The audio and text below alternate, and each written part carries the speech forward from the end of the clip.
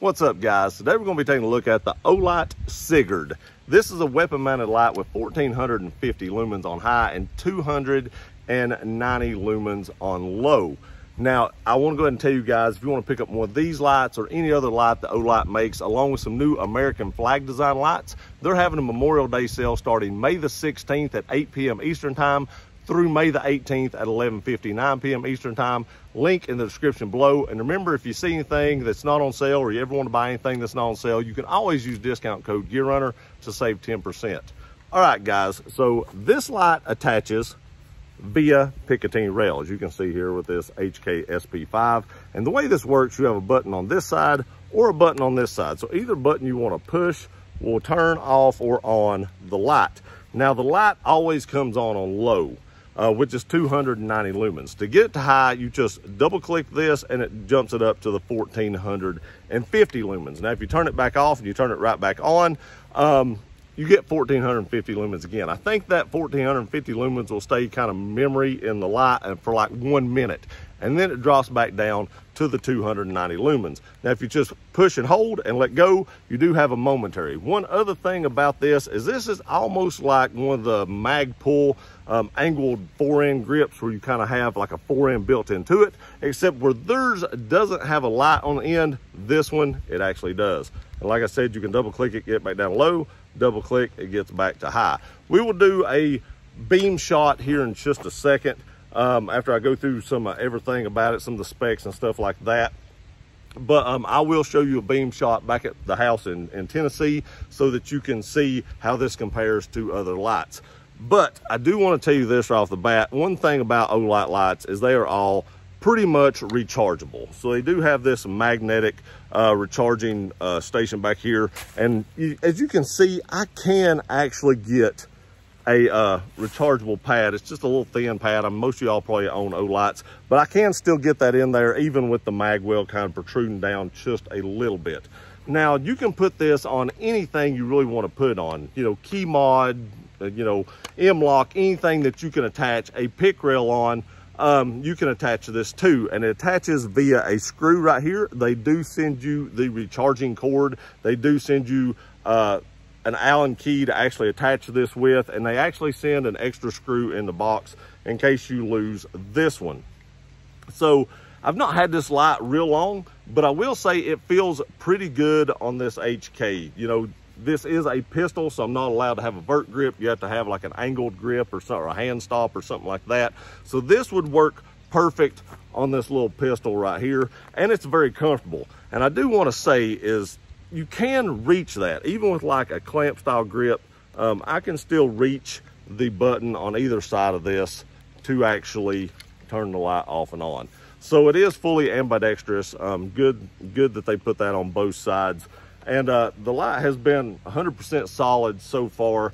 This isn't my first one. I do have another one of these that I wound up getting off a buddy in a trade. And that one's run flawlessly as well. The recoil has not affected it or anything like that. I've not had any flickering or issues or anything. And there again, if you're looking on a way to put a light on something that may be a little difficult to put a light on, and it happens to be a pistol, you can put this on a rifle too.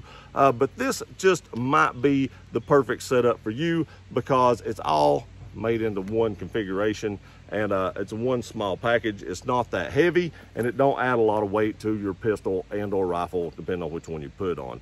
This happens to be on a Knight's Armament rail on this HK, and it fits perfectly, tightens down great, and I've had no issues with it. Now, let's take a look at the beam shot in the backyard. All right, guys, you know the routine. That fence down there is about 25 yards. There's like a dirt pile up behind it. It's about 80 yards. There's a back fence up there that's around 100 yards, and there's a tree way up on top of the hill that is actually about 280-ish yards. Now we're going to go ahead and turn this thing on to low, and it'll be 290 lumens. You can see it has a nice hot spot out there. Easily pick up that tree and that fence right there. That tree is probably closer to 30 yards. As we go up, we did have a rainstorm day, so it's a little bit foggy out there.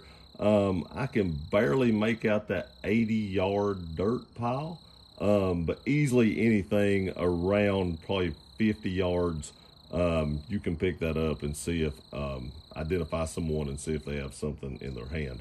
Let's go ahead and double click this and pop it on up to 1450 lumens.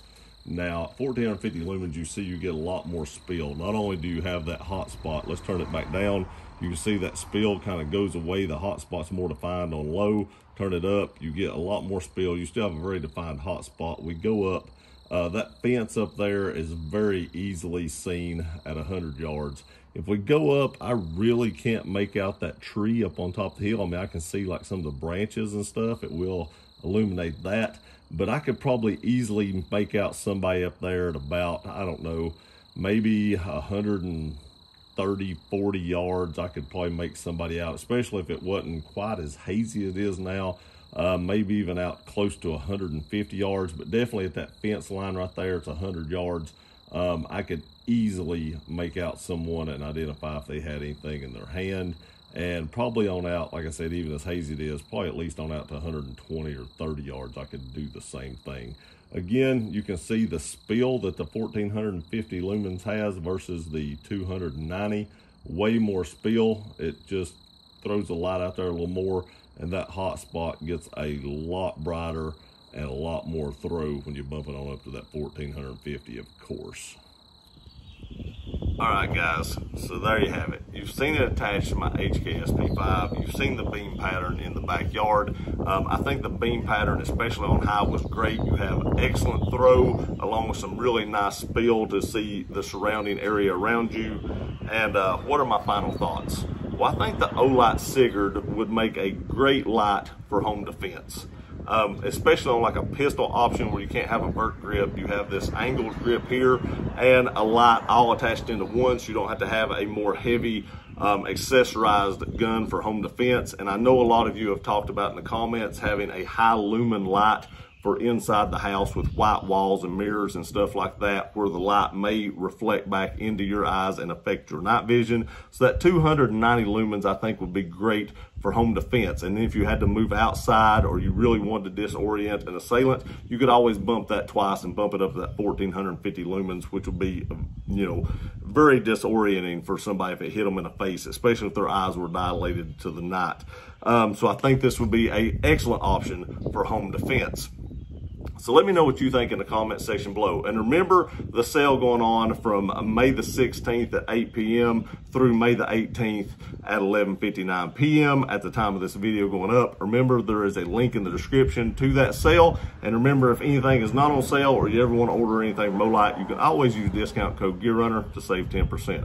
I appreciate you guys watching this video. Please like, share, and subscribe. Love you guys. We'll see you next time.